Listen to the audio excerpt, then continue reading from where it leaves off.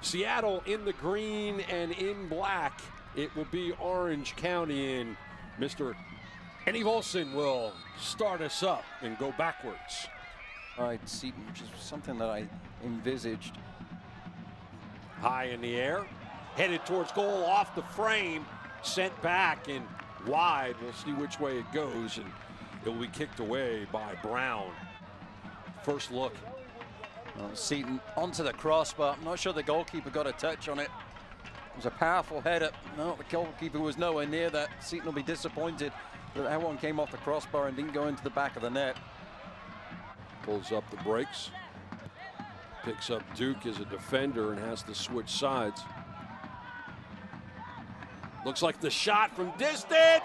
Back of the net. And just like that in the 60th minute, Seattle has struck. How about that? Gonzalez from downtown. This is a wonderful strike.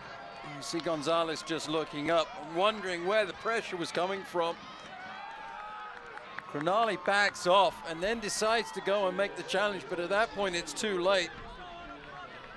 This is a wonderful dipping effort. Look at the curl on that ball. Trying to get into the attacking third for really the first time tonight, creating the opportunity. In swinger, and that is in the back of the net. Met early in the 6.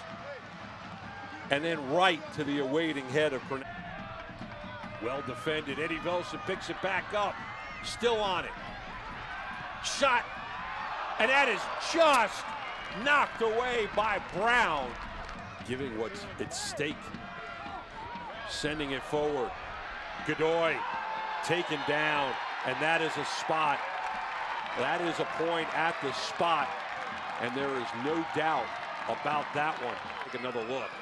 Over the top and quick. Godoy just inside the 18. This left foot. Brown awaits it. Quinn back of the net. 2-1. 94th minute. This is why you take every opportunity you can. The left foot goes the opposite way of Brown.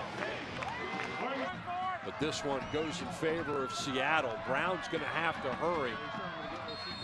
But that's going to do it. Seattle wanted more time, but they're not going to get it.